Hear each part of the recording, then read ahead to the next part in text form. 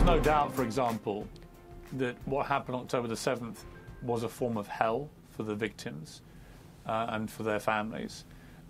There's also no doubt that for many living in Gaza, for many innocent Palestinians, as we know, of the 2 million or so residents and citizens there, I think it's more than half are of child age, and many are very young children, and many children are getting killed. And as a father, I'm sure as like me, as a father, it is utterly heartbreaking to see so many thousands of children being killed who have nothing obviously to do with this. Again, this comes back to this moral quandary I have. You know, it's interesting when you said enough is enough in that tweet. You know, some people are already saying, even if they're very sympathetic to Israel's need to take out Hamas, they're looking at these fairly apocalyptic scenes in Gaza and thinking, enough is enough of that. You know, in other words, the revenge is already far greater in terms of death toll than the original appalling terror attacks. That, again, is where I have a moral quandary. Well, the question is, I suppose, and I don't have an answer to this, is the most effective way of combating Hamas military? And part of the answer to that is the military eradication of Hamas even possible? Because as I said, and we can see it unfolding in real time, as Israel's more successful militarily and the casualties mount, the resistance to what they're doing is going to grow. Yeah. And so even if they could take out Hamas militarily, which isn't obvious given its interpenetration with the civilian population, all of what's going to be played out is going to be played out on the military front. And we can see that in the rising tide, let's say, of demonstrations around the Western world. And I would say those demonstrations are likely to get larger and more effective in precise proportion to Israel's success on the military side. And so then I would think, well, is there another way of restraining Hamas? And, well, that brings us back to the Abraham Accords, because they were the most promising thing that's happened in 7 decades. You know, and I think it's easy to underestimate what a miracle they were. The people who formulated the Abraham Accords had to fight the State Department. They tried to introduce it under Obama to begin with, right? The notion was, well, maybe we could start the peace process with Israel without putting the Palestinians first. And that had been off the table conceptually in the State Department, as far as I've been informed, forever. And then it was proposed during the Obama era, and it was rejected. And then it was proposed during the beginning of the Trump era and rejected, but eventually they carried the day. And then they did do an end run. And I think that actually was actually good for the typical Palestinian, because it put a tremendous amount of pressure on the Palestinian authorities, who are basically tyrants, who are more than willing to use their own citizens as cannon fodder. It put a lot of pressure on them to actually do something moving towards a genuine peace, which is why now that's why Iran is so desperate to scuttle the Accords, I think. Of course. You know? So I think the way through Hamas, all things considered in the medium to long run, is to desperately extend the Abraham Accords as rapidly as possible. That's not a military victory, but, you know, it's easy to do this from the armchair.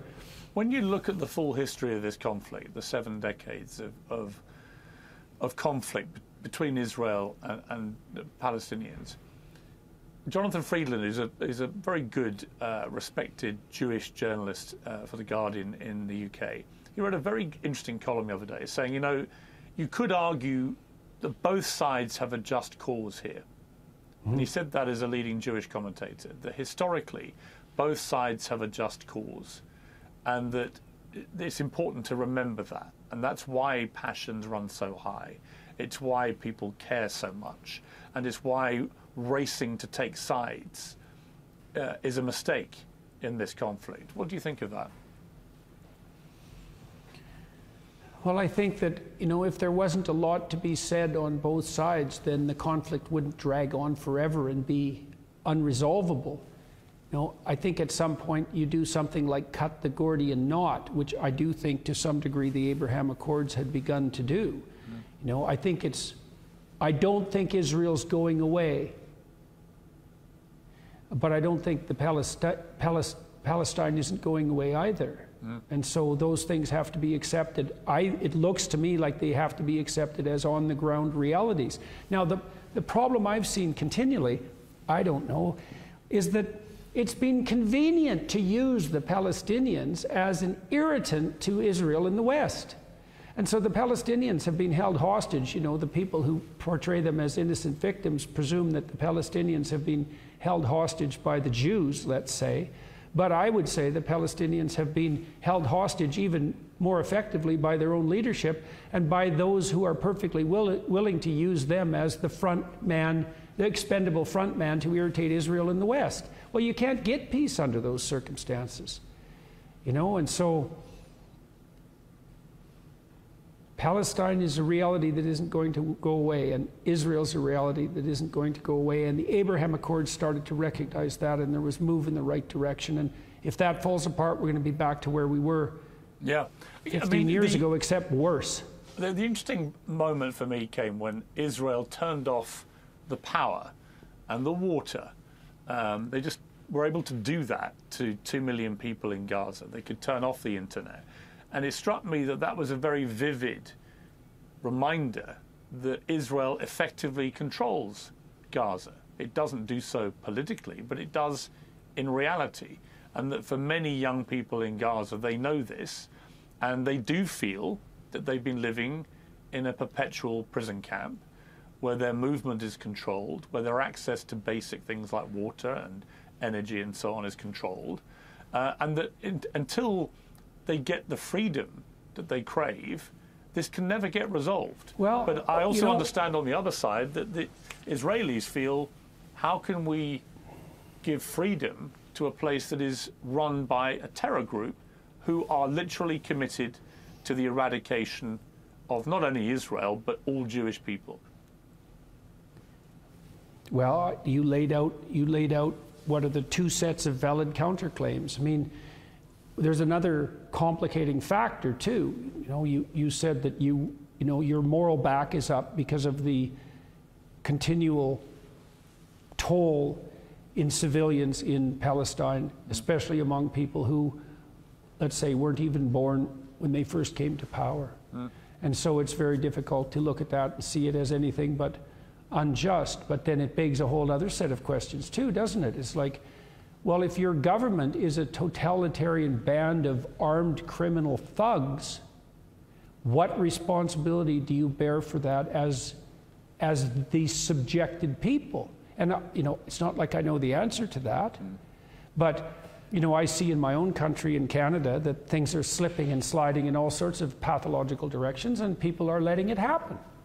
And if you let that happen long enough, well, things get very, very bad. And they have got very, very bad in Palestine. And the answer to whatever tyranny Israel might be exerting over the Palestinians isn't for the Palestinians to exert even more tyranny over themselves, especially not in concert with a third party like Iran, who's perfectly willing to sacrifice them at any point. And so now, and then that question emerges, well, what responsibility do the Palestinians bear? Well, then I think we start to touch on more metaphysical issues. It's like, well, the Palestinians, like all people, bear the responsibility to live in truth and to stand up to tyranny in their deeds, their attention and their deeds and their actions. Because if you don't, you pay for that, and so do your children, right? And then so do your grandchildren, and so do your great-grandchildren. And there seems to be something unjust in that why did the children suffer? And the biblical answer to that has always been, well, the children suffer for the sins of their forefathers. And you might think, well, it's pretty unfair that the world is set up that way. It's like, hey, it might be unfair, but it is set up that way, and it does beg the question. What responsibility do the people who are living under the thumb of totalitarians have for the fact that they're living under the thumb of totalitarians? And the answer isn't none. So this is why I'm a psychologist, not a politician, I would say. But I think it's a really interesting question. It's also an interesting question why Why won't Arab states around Gaza take in Palestinian refugees? I mean, these are legitimate questions. Right. Well, there's a lot of chain and saber rattling about how tyrannical Israel is, and of course, they're held to a very higher moral standard. But you know, the prison that is Palestine has walls on sides that aren't Israeli. So, and that no one is, certainly not the progressives, will never talk about that, and that's partly because, you know, all the oppressed people are equally morally virtuous, and so the fact that the Arabs won't take in the Palestinians, you can't even bring that up because, of course, the Arabs themselves are victims of Western colonialism, which is, you know, one of the most absurd propositions ever set forth by anyone about anything. But, you know, here we are, and it is quite a miracle in some ways that the multidimensional fact of Palestinian enslavement isn't discussed in a much more forthright manner. There's many people are building the walls that make Palestine into whatever prison it is. And perhaps the Israelis are playing their role, but they're by no means the only actors.